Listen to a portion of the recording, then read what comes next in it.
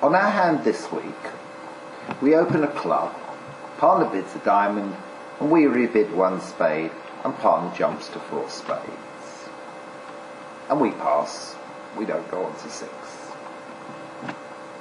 A heart is led, and a heart comes back, and we've got 1 trick in the bag.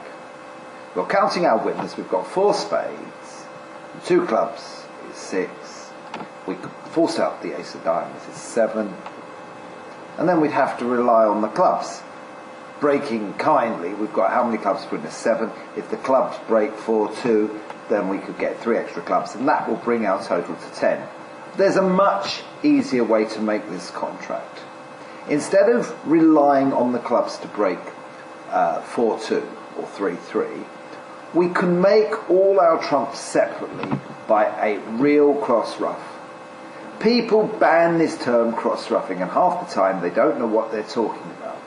Sometimes they're ruffing in the long hand and you're not getting any extra tricks, you're not generating extra tricks. Sometimes you're ruffing in the short hand, you are generating extra tricks. A true cross-ruff is when you've got the same number of trumps in each hand and a reciprocal shortage. At the moment we have a shortage in our hand of hearts, and we now need to create a shortage in the other hand of diamonds. So we will immediately play a diamond to the king. East wins with the ace, and East does best by getting off lead with a trump. East realises that we're not drawing trumps, and East thinks that we're going to try and cross-ruff the hand. And he's right. We now cash the queen of diamonds. When you're going to do a cross-ruff, you must cash all your outside winners first. If you don't cash your outside winners first, and you do the cross-ruffing right at the end of the hand, don't be surprised when one of the opponents roughs your winner.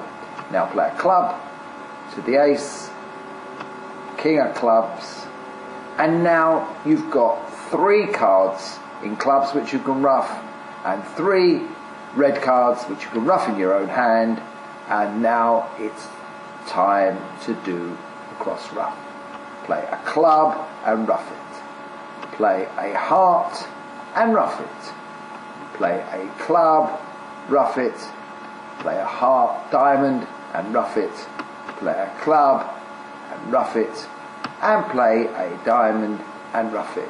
And you bring home 11 tricks by way of 2 clubs, 1 diamond is 3, 1 heart is 4, 1 spade is 5, and 6 cross ruffs.